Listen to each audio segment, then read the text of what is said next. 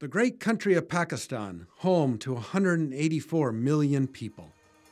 In August 2010, an appalling monsoon flood hit Pakistan, destroying, wrecking, devastating. Over 20.4 million people have been affected in this national disaster. Families lost mothers, fathers, sisters, brothers, cousins, uncles, aunts. The head count went on and on. Crops waterlogged, animals drowned, the means of making a living all submerged. Homes wrecked, mud engulfed, strewn apart by the force of the water, reduced to rubble or even less. Devastation indeed.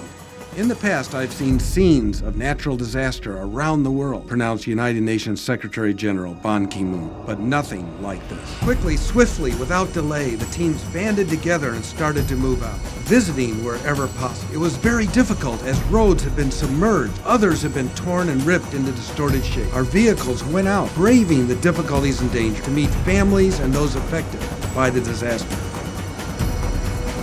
Oh, and Pakistan's heart is for people, hurting people, damaged people, needy people, God's creation in a disaster-struck world.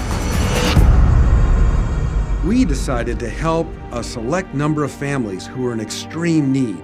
We visited them again and again to understand their needs, not what we thought they needed.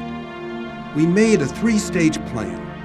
Stage 1, emergency supplies of food packages and basic clothing. Stage 2, essentials of winter clothing, cooking utensils, mosquito nets, and water filters. And then finally, Stage 3, reconstructing houses and restoring homes.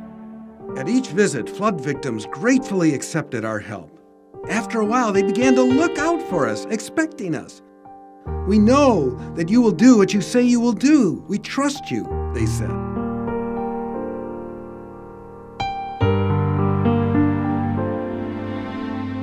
We saw that there was no point in bringing food if the people didn't even have clean water to drink and were just going to die of waterborne disease and dehydration.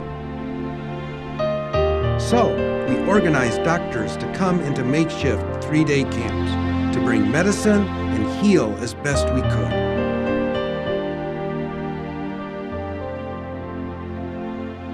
After all, babies were still being born into these dreadful conditions. Those without homes had no structure to sleep in. The army rounded them up into internally displaced camps, but there wasn't enough food for them all. We began cooking there to bring hot meals as a short-term solution. But we realized we needed to think long-term. We sent our surveyors out again to see how we could help in the rebuilding process. Some were returning home as the water went down. How can we help them to begin to start their lives again?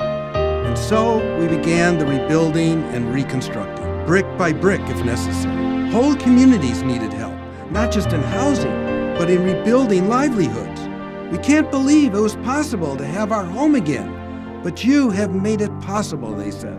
We hope the future will look better for the people of Pakistan. The generosity of people around the world have made this possible.